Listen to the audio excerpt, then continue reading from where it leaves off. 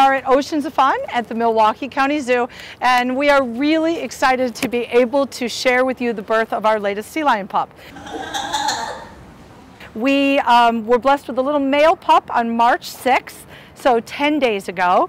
The mother is Sonoma, and what makes her so very special is that this is her second pup, and 2 years ago she gave birth to a pup that she did not know how to mother. And today we have Zues, who's 10 days of age, and Sonoma's doing a fabulous job.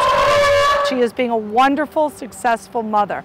So that's very exciting. We're also in a collaboration with the Brookfield Zoo, which is very important because you have zoos and aquariums that are working together to ensure the success of species. We're looking at genetic diversity.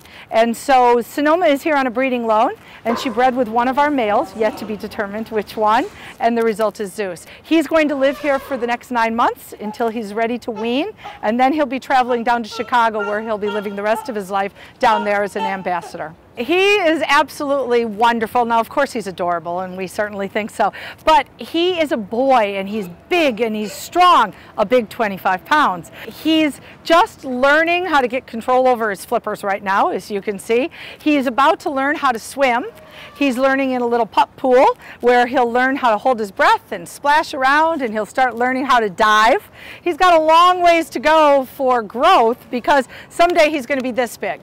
And Slick is about 700 pounds, right? Yes, right?